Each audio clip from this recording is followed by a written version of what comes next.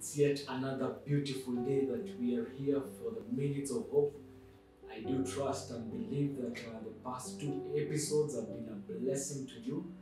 And I pray that the upcoming episodes will also be a blessing to you, your family, your friends, and the people that you share with these episodes. And we look forward to be ever improving and always being excellent on what we do. Together with the production team, I want to say a very big thank you for this far that we have come. So today, I want to share with us on a disciplined disciple. Who is a disciplined disciple?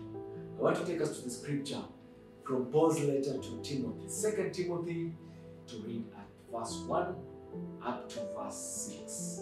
You then, my son, be strong in the grace that is in Christ Jesus, and the things you have heard me say in the presence of many witnesses. Entrust to reliable men who will also be qualified to teach others.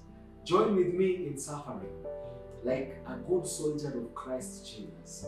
Take note of verse 4. This is our take-home verse today.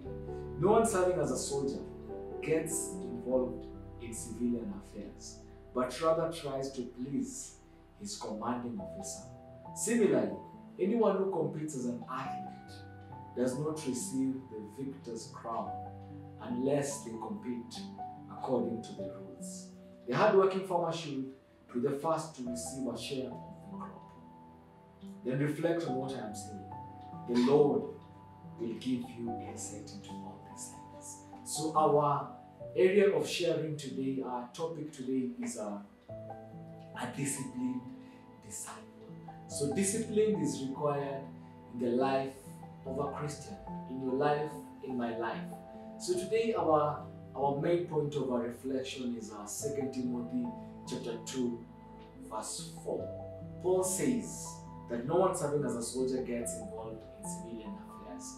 What kind of life does a soldier lead at the moment they are enlisted into the army or into the navy or into the air force? When you're enlisted into the army, you're required to change your hairstyle.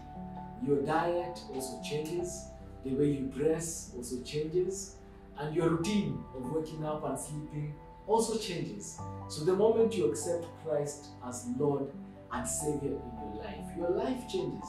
The way you behave, the way you talk, the way you conduct yourself, the way you interact with people changes all of a sudden. So 3 things that I want us to take note of from this teaching today. This is a topic that we're sharing on a disciplined disciple. A disciplined disciple, number 1, is required to be strong in the Lord. You're supposed to be strong in the Lord, in the grace that the Lord has given you, in the grace that the Lord has given me. Number 2, a disciplined disciple does not get involved in civilian affairs. A disciplined disciple does not get involved in ungodly affairs, in things that don't please God, in ungodly chatter, in ungodly places. You don't find yourself going into ungodly places. But number 1 reminded us we're supposed to be strong in the grace. We cannot be strong on our own or with our own strength and our own might. Then finally, a disciplined disciple is supposed to please his commanding officer. We are supposed to please God in all our talks, in all our endeavors in life. We are supposed to glorify Him.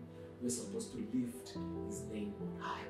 I pray that these sessions will continue being a blessing to you. If you have not subscribed to our channel, please do subscribe on our YouTube channel.